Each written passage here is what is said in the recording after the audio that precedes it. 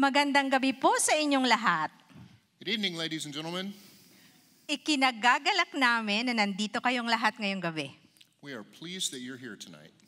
That's all that he can say. Yeah, it is. My wife makes fun of me if I start trying to speak Tagalog. Yeah. So he will talk, and then after he's done, question and answer, I can join him again. Thank you, babe. Good evening, everybody. Thank you for joining us. Celeste and I wanted to be, first of all, thank you very much. We're very blessed to be up here talking about this. As Mark had mentioned earlier, so December of this last year, Palawan, the island where Celeste is from, again, as Mark had indicated, which had heretofore been pretty isolated and protected in terms of typhoons. It was just in a very sweet spot, a very nice place to be. And all of the typhoons in the Philippines, when they would come in, generally they would come in from the southeast and go to the northeast, or southeast to the northwest. And it completely bypasses Palawan. You'll see on a map here very shortly that that wasn't the case this time. So as all of us from the Midwest, when we have a tornado, does anybody ever go out and look out the window? Yeah, let's go barbecue. You know, we're from the Midwest, and it's kind of the same deal, and there's a false sense of security. Well, it was truly a false sense of security in this last go-round, and you'll see exactly the devastation that we're talking about. So up here you see, this is Philippines, and the southwesternmost long, skinny island, that's Palawan, and that's where Celeste is from. And again, you'll see here momentarily that the epicenter and the most significant amount of damage hovered directly over Palawan. It covered the entire island. And not only did it cover the entire island, it sat directly over the province, the Puerto Princesa rural provinces where Celeste's family is from. So there was very immediate impact that we heard about, we felt, and we learned. So just a little bit about Palawan. It is the single most beautiful island in the world. That's not just my word. That's from Travel and Leisure, Condé Nast, the works. And it's breathtaking. The photo that you're seeing there is actually us flying in over the northern islands, flying into Palawan. So Palawan itself consists of 1,100 islands. So even though we call it one island, there are many, many smaller islands, and that's what we're flying over right there. Just absolutely majestic. It's breathtaking. It's truly paradise. You can see from some of these pictures here as well. Again, this is the northern area, El Nido, from the air. The bottom left is as we're coming into Puerto Princesa. Waters are crystal clear. You can see forever. And then actually that beach right there, that's right next to that is a group of mausoleums, believe it or not. So I guess if I'm going to be buried, that would be a good place to be. Again, more breathtaking scenery. This is from El Nido, which is the northernmost parts. And again, words don't do it justice. They really don't. You've got these sheer cliffs that rise up out of the ocean. Anybody ever hear of bird's nest soup? It's a thing. Bird's nest soup is made from the saliva of these birds that live up in those cliffs. The bird's nest itself is worth more in its weight than gold. People will literally climb up to the top of that cliff to harvest that. Very life-threatening, but certainly worthwhile, clearly. The boats you see up there are very typical of the boats that you see in the Philippines. They're called pump boats, and basically they're outriggers. And that's the main form of transportation in and around the different islands. Magnificent history. The pictures you see here, the top left is Fort Isabella, and that is in a region called Taytay. Taytay was the first provincial capital of Palawan, and it was founded in the early 1600s. That's the earliest church in Palawan. To the right, what you see is representative of traditional Filipino architecture, and there's a whole story behind that building, so keep that in mind. Magnificent. That was built actually by a local artist from the refuse of the typhoon. So God can take anything and turn it to his good. And that was just a magnificent piece of real estate. Friendliest smiles and faces that you'll ever see anywhere in the world. To the left, you'll see more of that. That lady is Sydney Francisco, and not to, literally she was, to borrow the term from Robinson Crusoe, she was our Girl Friday. She was our hands and feet. She made things happen. She was the maker of things that happened. My minion, and you'll see more of her, she tended to pop up whenever we were in the village. And then, I don't know who those ones are on the right, but that's a fine-looking lady. Some of the fine transportation that you'll see typically in the Philippines, to the top left, is kind of iconic of the Philippines. That's called a jeepney, for obvious reasons. Those are typically built after World War II from U.S. surplus military stuff that, like the Filipinos do with so many things, they make it their own, they make it better, and that's what they did. So that's really iconic. Some of the other transportation, maybe not so iconic, but to me, if I were to take a snapshot of the rural Philippines, that's it on the right. The stories that old man could probably tell you with his machete riding his Carabao oxen. On the highway, mind you, that's on the highway. The one in the bottom center, that's us in literally the boondocks. Boondocks is a Filipino word. It means you're up in the hills. So that is I don't know what it is. It's tricycle, kind of a tricycle. It's a motorcycle with basically a carriage on the side of it, kind of a sidecar. Yeah, okay. And then that's just pretty typical of the normal traffic that you see. It's a little hard to see in that picture, but that in the bottom left, that blue thing, that's a tricycle. That's kind of the common way of getting around, and it's a motorcycle with basically a covered sidecar. Actually a very unique and fun way to get around. So about Typhoon Odette, what happened? Well, as you can see, here's some statistics up here. 10.8 million affected across 11 regions, 10,100 barangays. A barangay is a village, so not all of that is directly in Palawan, but the impact to Palawan was extremely significant. There were around over 400 deaths, and this is from UN statistics, so it may have changed as they got more numbers in. Displaced 3 million people, 2 million homes were damaged, 427,000 were totaled. When I say totaled, I don't mean like the roof had collapsed. It was gone, washed out to sea, no longer existed, couldn't be found. That's what I mean when I say totaled. 10 million hectares, that's 25 million acres, or about half the state of Kansas, was impacted of the crop area. 120,000 livestock and poultry were lost, and damages to fisheries were about 2 billion Filipino pesos. So very significant. Now bear in mind, Sydney, who was our hands and feet over there, Sydney had a good job. Sydney worked for the government. She actually she worked for the Department of Health. She gave hygiene, she gave COVID shots.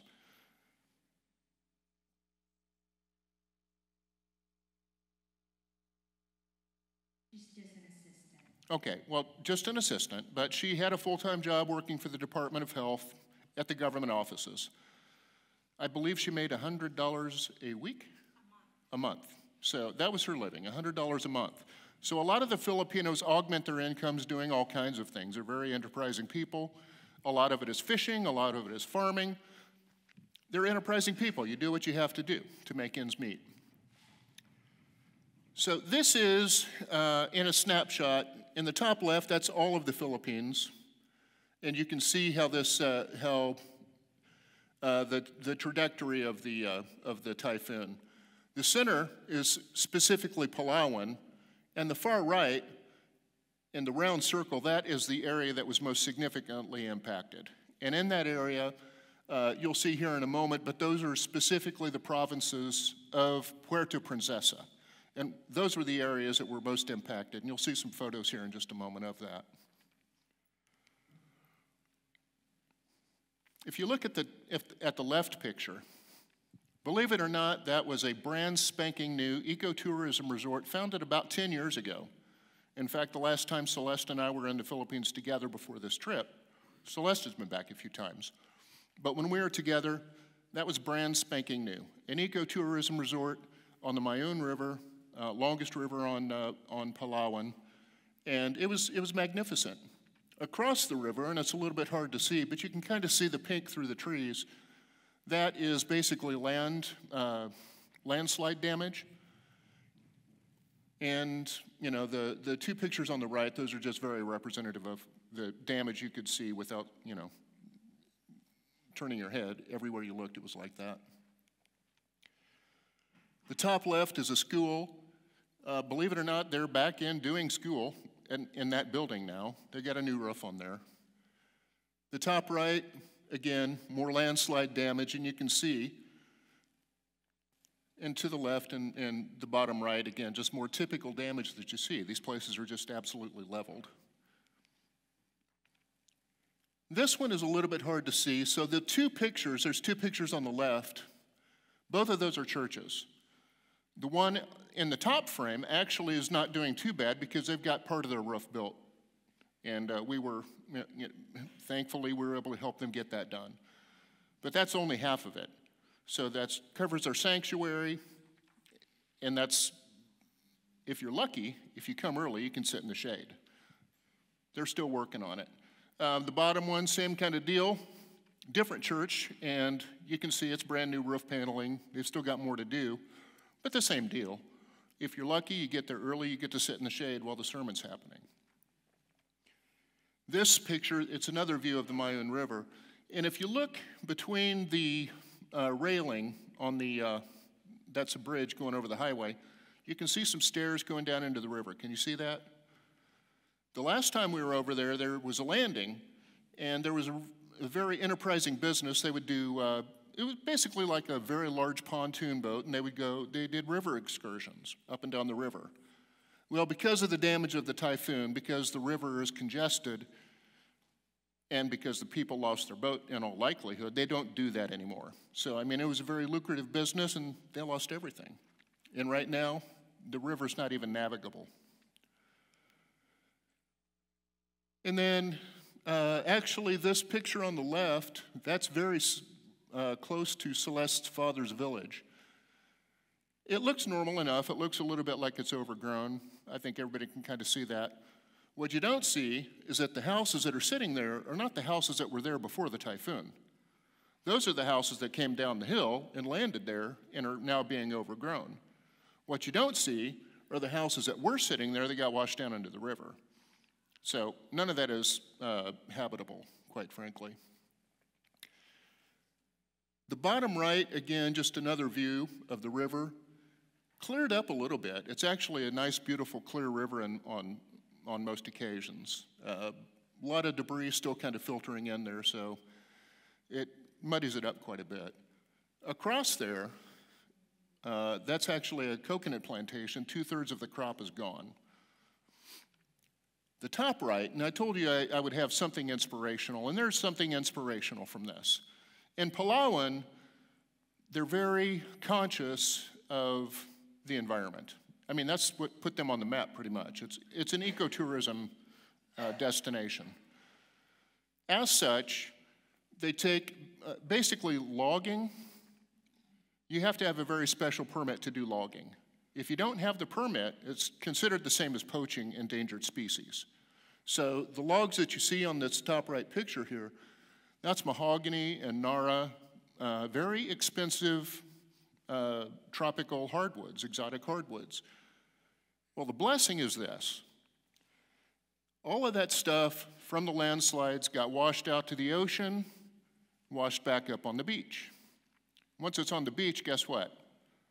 It's public domain. Anybody can have that.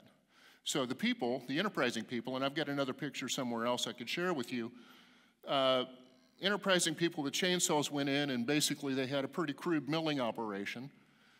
But the hut I showed you earlier was built by a local artist from the stuff that washed back up onto the beach.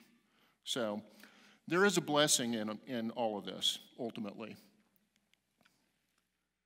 So what did we do? Very early on,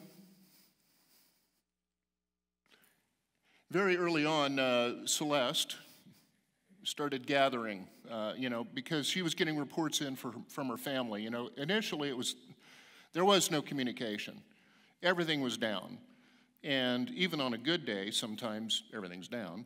But especially then, on the aftermath of the typhoon, I'll share with you, my wife was quite anxious. So the reports started trickling in. Well, Celeste and her network, she immediately started fundraising, and we were able to start shipping over packages beginning in January. Going by boat takes a little while. So they started shipping out in January. We started collecting in December, started shipping those in January. This bottom left picture, you can't really see him too well, that fine-looking guy in the red T-shirt, that's our friend Danny. Danny owns a freight forwarding company. So he was able to get us in there pretty darn quick. So we were shipping out 1-2 boxes a month. And a big thanks and shout out to the missions team for helping subsidize that, because we were able to get this stuff into the hands of the people that needed it most pretty darn quick. As you can see, so those are some of the earlier distributions. Just some of the many families that were beneficiaries of this stuff, and my wife is quite the creative wrapper, so just because it says weighted blanket, it was probably Tupperware. Who knows what it was. But anything that the people needed, we were trying to get sent out. A lot of times, these folks lost everything. So a lot of times it was as simple as Tupperware containers so that they could keep their food at least sanitary and fresh. It may have been tools, so that they could make some basic repairs. The things we take for granted over here, you can't walk down to your Home Depot and buy a reciprocating saw, or even if you could you power it? We take a lot for granted over here. So who's Annabelle? I thank the Lord for Annabelle. Annabelle had a vehicle, and she was able to get a lot of the most needed goods to the most needed people in the most remote places.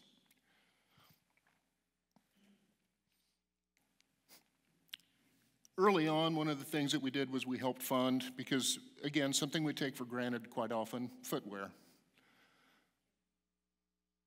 Can you say something about that? Absolutely.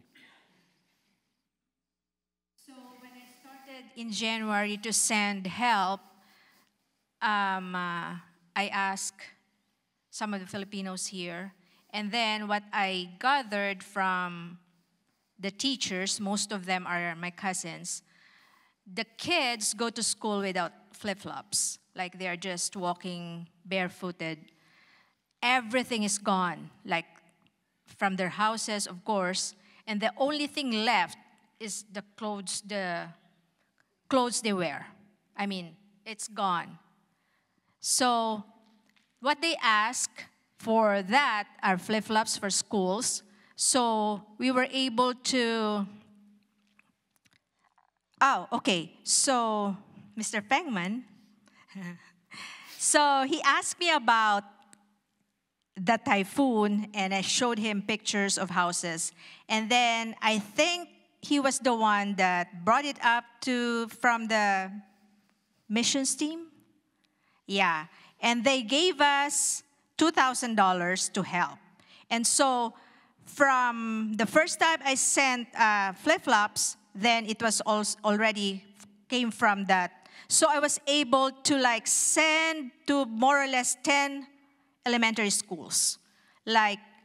It's either 500 pairs of flip-flops, 400, 300, it depends on how many elementary pupils are there. And they are very, very thankful for those efforts. So that's how we started it. And then my cousin, I have a cousin whom I trust. Her name is Annabelle. I sent money to Annabelle, and Annabelle would buy those flip-flops from the stores that will sell it in a low price. So that's why she was able to save money for that. That's why we were able to give most of the schools. But then when we were airborne, I think we were already in the Philippine area. Oh, Chida doesn't want me. No. Okay. No. So I'll let Celeste continue on with that thought, but Okay. yeah, continue on. Okay. So, so Annabelle is my cousin. She's the one I trusted. She's my special power of attorney. And then when we were airborne, like landing on the Philippine soil, when the plane landed, so all the messages came in through my cell phone, and everybody close to me said she's gone. She had a motorcycle accident. So we were talking when I was still here that we are going to meet, where we have lots of things to do. Because she started to help me, through her, I was able to help others. But then when she passed, I was kind of like, what do I do now? So, untimely death. I mean, she was just riding a motorcycle. She's in a hurry because a Catholic church has a program that evening, 6 p.m., and she had an accident at 3 p.m., bringing all the costumes of her dancers for that particular program. So it was really devastating. So then that's why when I planned, what's the name of, one of the couple here, the Filipino couple, they sent me $200 and they told me, like, instead of buying flip-flops or other material things, we'll just like do a little party, like, feeding them or something like that. And so it was supposed to be at Annabelle's village. Most of my family is there. But when I lost Annabelle, I don't know what to do. So I went back to the village where I grew up, like where my mom taught in high school. She's a retired teacher, that village there. And we were able to buy 2 pigs. So 2 pigs were able to feed 300 plus people. And they are very thankful. And I thank you, the couple, Emily and, forget the name, Ken. And then another Filipino friend also added to that. So I just want to, little things for them, they will not forget. But when we were having a party like this, all of them are Catholics. So we put that, like Crossroad Christian Church, we have is that we printed? Why don't you come up here and we'll talk through it. I've got slides on all this stuff. You do? Yeah. Okay. So sorry. Yeah, no, so sadly, it was heartbreaking. It was absolutely heartbreaking. The last text we got leaving U.S. soil was from Annabelle saying, "Hey, we can't wait to see you guys." And as Celeste had indicated, the first text, our phones are blowing up as we land at, Annabelle had passed. So actually, that was our first stop when we went from Manila to Puerto Princesa. We stopped at the funeral home. They were having a 24-hour vigil, and we were able to see her at that time. The top left is a very, very small slice of the funeral procession, which went for miles. Annabelle touched a lot of hearts, and it was surely a significant loss. So the first thing we had to do was fill some big shoes. So thankfully, we were able to do that. Her cousin Rika introduced us. So Rika and Ness, Katbagan, you'll see the very center there, introduced us to Joey Malaluan, who was the senior pastor at the JIL, or Jesus is Lord Church, in Puerto Princesa. And at any rate, Joey got us plugged in. Rika was a volunteer coordinator, and Ellen was actually kind of the executive administrator. She is actually now Celeste Power of Attorney in the Philippines, so she's got a lot of connections, a lot of reach. Rene, I call him cultural attaché, and I don't think that's actually a far reach. It is what he did professionally. He was the director of tourism for the province of Palawan, and he had a lot of connections and was able to knock down a few doors for us. And then Sydney, maker of things that happened. Sydney was magnificent. Also, some other significant influencers that we couldn't have done any of this without. The Fiesta MC was the first lady of the Barangay Mayon. None of this could have happened without her blessing. So as Celeste was mentioning, towards the end, we had a fiesta. The fiesta happened in the town square. Again, that had to be coordinated through the civil authorities, and that was, in this case, her and her husband. So we thank them for that. The Philippine congressman and ex-mayor of Puerto Princesa, Edward Hagedorn, was also just a remarkable and wonderful resource. He helped knock down a few doors for us as well. The Spano family, they shuttled us all over. So the picture of us back in the boondocks, if you will, on that green creation of a vehicle was his. So yeah, very adventurous people. And then Celeste, you want to talk about this? Celeste and her posse on a shopping expedition here. So this is similar to this store, I would call it similar to like a Costco, something along those lines, where we could go in, we could buy in bulk. So we did, and that's...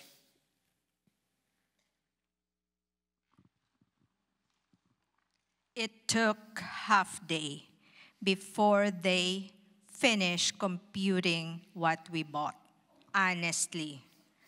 Like, I think he was just, how do you say it, polite, but actually probably is already like, what's going on? Why are you Filipinos are like this? I think that's already his thinking.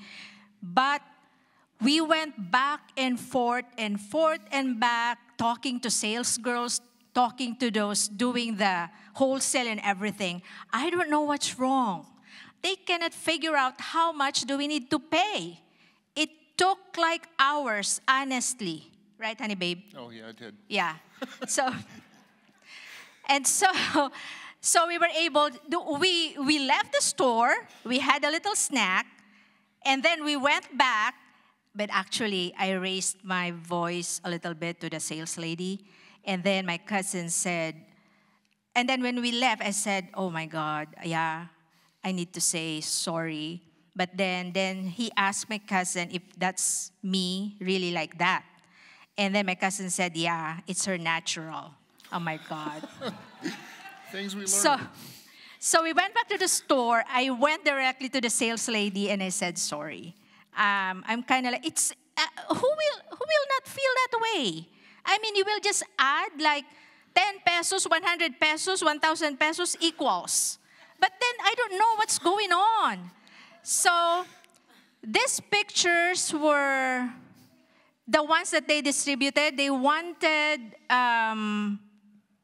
hygiene kits because those people that gave them already what they needed, they didn't include hygiene kits. So those are the things we bought.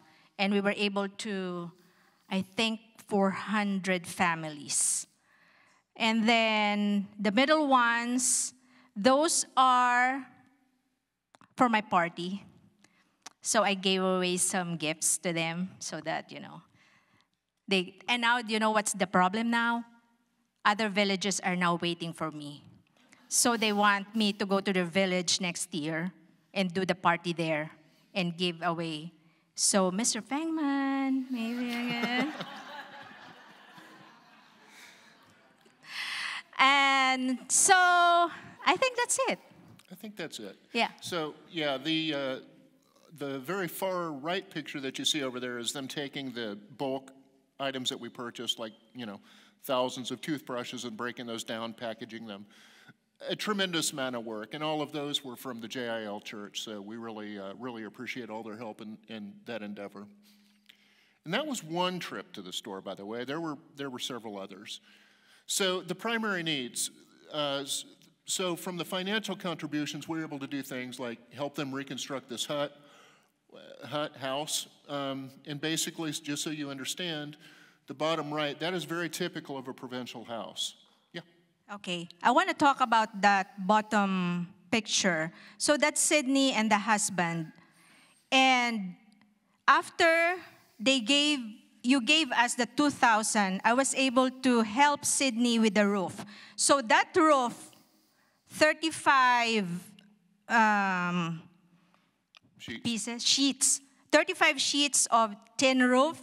So they were able to put that on their house because their house were like, the cement's still there, but then the roofs is gone. So according to Sydney, they don't have a bed. They sleep on a cement floor and they see the stars every night. That's how they sleep. So when we gave us that roof, she said, she's like this, Filipinos, oh my God, you know what? Ate Cel, ate means older sister. You know what, Ate Cel, until I die, I will not forget you. Something like that. And I was kind of like, and she kept on repeating that and repeating that. So she's actually already my friend, but she's a friend that you can ask a favor. Like, so I talked to her. I said, when I go to the Philippines, you need to stay with me. And she didn't tell me that she works for the government.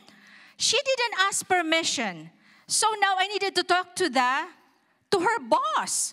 Who does that? And I said, why you didn't tell me you were working for the government? She said, well, if I tell you, you will not bring me with you wherever you go. So I talked to the boss for like 30 minutes to explain. So that's the husband. They don't have kids, but now they're happy. They have a roof now. So they can, although they don't still have the bed, but I think that's not part of the thing anymore. So thank you very much, Crossroads, for the roof of that. I didn't hesitate to help her because ever since I knew she's a good person. She's honest. My mom likes her too. You didn't hear anything like she's a scammer or she's a liar or like that. So it's from the bottom of my heart. And now, when the neighbors and all the villagers from my mom's area heard about it, they want all of them to have the 35 sheets of thin roofs. Mr. Fengman. So, right, and actually we were able to supply several throughout that village, so buying in volume is truly a blessing. Additionally, we were able to do things like this. So as I'd already mentioned, one of the primary forms of livelihood, being an island nation, is on the water. So we were able to help some folks, with plywood, things like this, and they could get their livelihood back up and going, building their fishing boats, reconstructing their fishing boats. Now this is when we were actually doing our hygiene kit distribution. So this was our jumping off point, which is the Jesus is Lord Church, and that's about as fancy as most of those churches are. That one actually did surprisingly well. They retained the roof, as you can see, it's still there. Pretty basic, pretty fundamental. They did lose a section of their roof, and we were able to help them get that back up. We started off, then we went over to Lukbuan. As you see in the bottom left, that is what they call a multi-cab, which there's another picture of me somewhere in there, and it would give you an idea of the scale of those things, but suffice to say, two of me couldn't fit in the back of that side by side. I mean, they're just minuscule. But that was our transportation back into the rural areas to do this distribution. So this first church that's actually our second stop of the day. The next place we went, Babuyan, there was not a church represented in that community at all. There was no church. So thankfully we were able to connect with the barangay captain, which is the gentleman in the red t-shirt that you see there. So he was able to help with distribution to the families in need in that community. That was rather typical of the travel that day.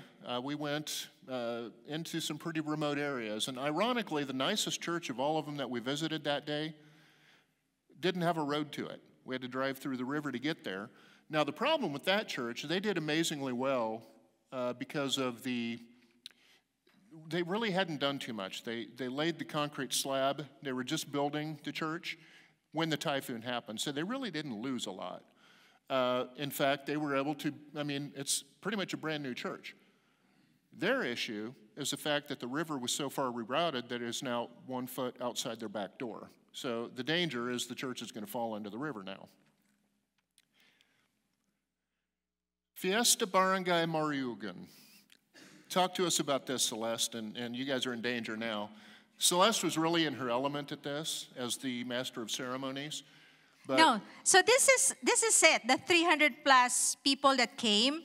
So we used the banana husk instead of plastic.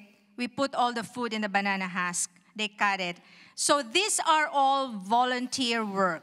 I was only the one that paid for the pigs. But then they kill the pigs, they cook, they arrange this and everything. We just went there. So volunteer work is not a problem there, but it's not a problem. But you know what? All of those, they are all Catholics. So I went with them to the church. With them, I know all of them. So when we started talking about Crossroad Christian Church, how is it? And then he had a speech. Of course, he said I need to interpret it in Filipino language. I don't know, but I added more. And then I told them that the only way to God the Father is through Jesus. I just want them to I don't want them to feel like I'm encouraging them not to be a Catholic anymore or something. But I just want to tell them that the only way to the Father is through Jesus. What I meant is, you don't need to go to saints. You don't need to pray to Mother Mary or whoever. It's just Jesus direct to the Father or something like that. They were listening to me, and then I don't know what they were thinking, but then after I talked, they clapped. So I think they got it. So I don't know. But it's probably awkward. Actually, it's awkward for me because all of them, I went with them to Catholic churches, to Catholic church. It is just right there. And I want to add, but this is really a good idea of the couple, the Filipino couple, because in one day, these kids and these people really were happy that day. They were happy eating, they were happy receiving gifts, and then we had games, they were happy playing games to earn so something like that. And what I heard, that's why you see all the Christian churches there. It looks like that, still no help, because probably Philippines is majority Catholics. So the help, I think, only goes to Catholic. Because my cousin told me once that when the help came, the priest even said that they're not even Catholics, meaning the help should go only to the Catholics or something like that. So it's kind of like, well, I was hurt because before, probably if I was still a Catholic, it's fine with me, but So that's why I wanted to tell them that whoever comes, Catholics or not, or we need to help. So the help goes to Catholic churches.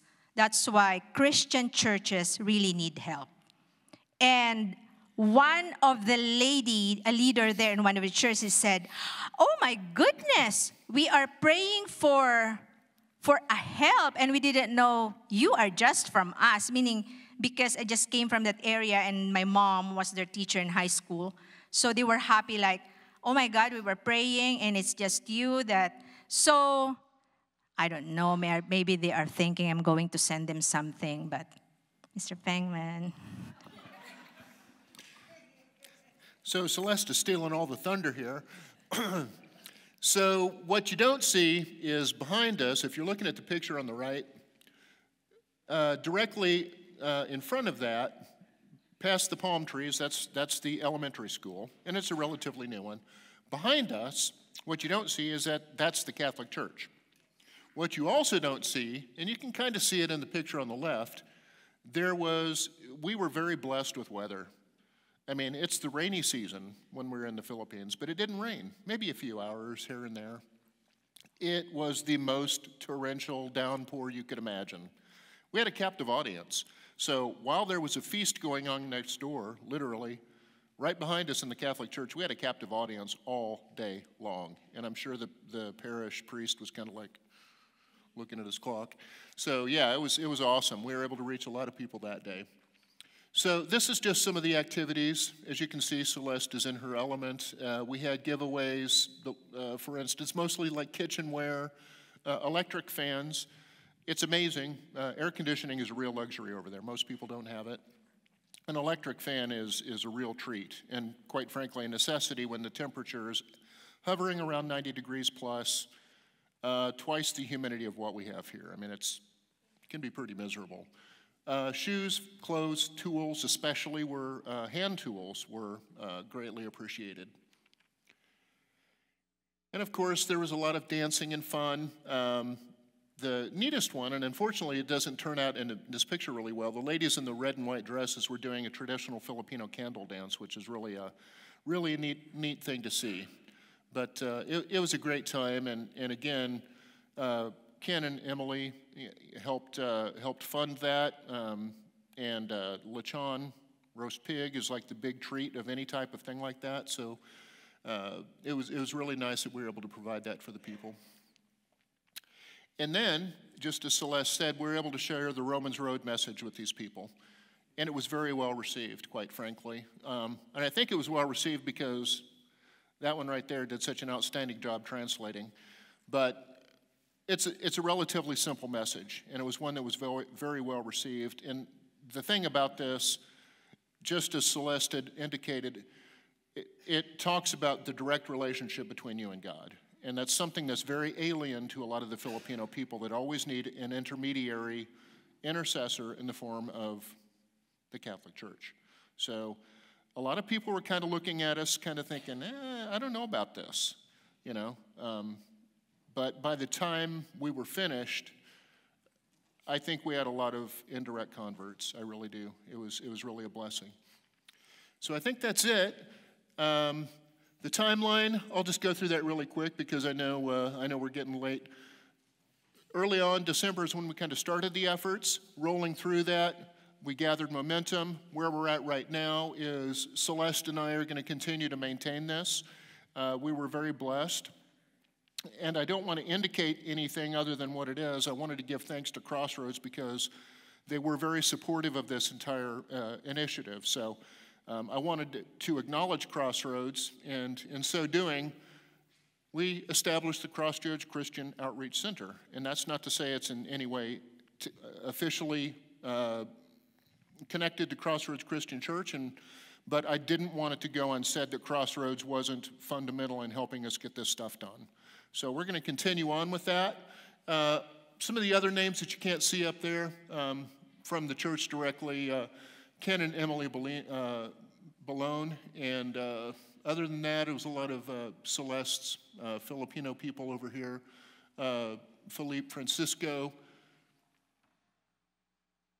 Peter and Bing Sekash, Aurora Pisano. Many of you have already prayed for her for other things. Danny and Jeanette Gallos, who helped with logistics and shipping. So I guess more than anything else, thank you very much, Crossroads, because I know a lot of you prayed, a lot of you contributed. We couldn't have done any of it without you, and I think it was very well appreciated by the people of the Philippines. Yes. Do you see my husband? He's more Filipino than me. This is our national costume. And me, being a Filipino, I didn't wear one. Well, anyways, so from the bottom of my heart, thank you very much to all of you. Crossroads, Mr. Pengman, and thank you, Mr. Brad Fogo. You voted yes to give support to, yeah, right? You told me that. Mr. Mark Palmer, and everybody, I don't know whom to mention, but thank you. And who wants to come with us next time to the Philippines? Yay! Any questions? I know we're getting late, folks, so wanted to leave a few minutes for question and answer. No question. You already did. What is the religions? Is it the majority Catholicism? Yeah. 80%. 80% and 20% is a mix of like us and Muslims. And Muslim in the southern part of the Philippines, they are huge there. But yeah, like, I don't know, but the feeling like before, when I used to be a Catholic, when I see non-Catholic coming to our area, it's kind of like awkward for me. It's kind of like, why are you here? We are Catholic, something like that. Now it's the other way around, I feel. Like, I'm honestly, for my how many years of existence, when I came here to Crossroads, that's when I had a special relationship with God. So I'll stay here. Good question. What is happening, though, and there is growth in a couple different areas. There is some growth in the Protestant area, and whether it's denominational or non-denominational, there was a lot of representation of all kinds of different churches. Baptist, Methodist seem to be two of the largest non-denominational Bible-based churches. That's why we went with JIL. That's what that is. It's a Bible-based church. Ironically, it's also a missionary outreach church, and this is an interesting story, and I'll get to it very briefly, but the people in the Philippines see the people in the United States as an unreached group. The people of the Philippines send missionaries to the United States. Think about that for a minute. The people of the Philippines have a unique office over there, and it's called the Office of Foreign Workers. No, I don't know about that. The one that places people abroad for work. Is that from Rika? Rika told you this story? So anyway, the OFW, the Office of Foreign Workers, is an official government office, the purpose of which is to get people, Filipino people, work abroad. And as we all understand, the purpose of that is so that they can make money and send it back to the Philippines. The interesting thing about that is that a lot of proselytizing can happen through this group because they're going into places that a lot of traditional missionaries can't. Places like Bahrain, places like Saudi Arabia. So, I mean, they're very active in the missions group as well. Sorry, I didn't understand, but yeah, that's it. Yeah. Anyways, my husband is ready. He knew more about the Philippines than me, I guess. Like, maybe he researched a lot. Okay. Thank you very much. Thank you.